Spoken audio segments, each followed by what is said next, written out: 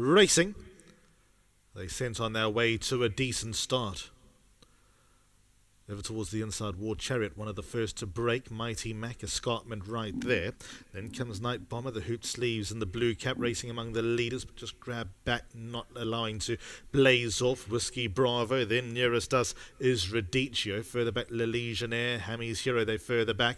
Then came Benjamin about midfield, the Tinkerman, Winter Pearls towards the inside, Wyag.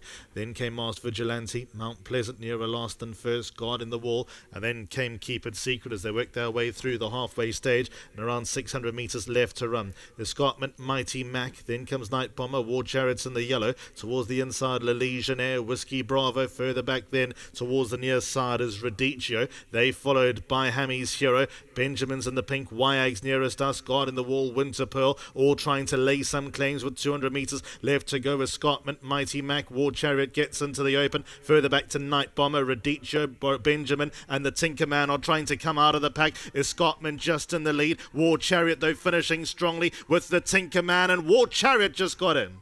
War Chariot over the Tinkerman. Escarpment ran into third. Fourth got tight. Radicchio involved with Mighty Mac.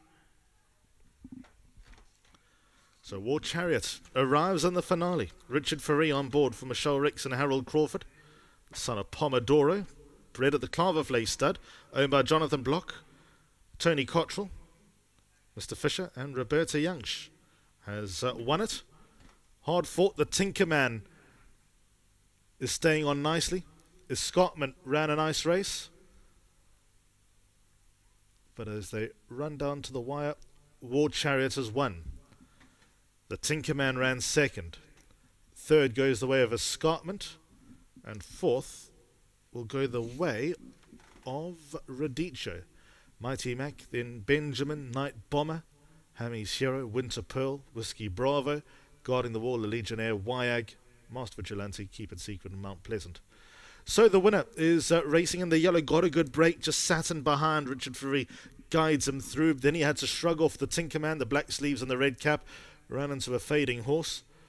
Escarpment was always there and thereabouts, but War Chariot gets a second career win from 5 starts. He's upwardly mobile, and he wins the finale here at Hollywoodbets Kenilworth. That's a wrap. Thank you very much for joining us. Thanks for your time, your patronage, and we'll chat again soon. Good night.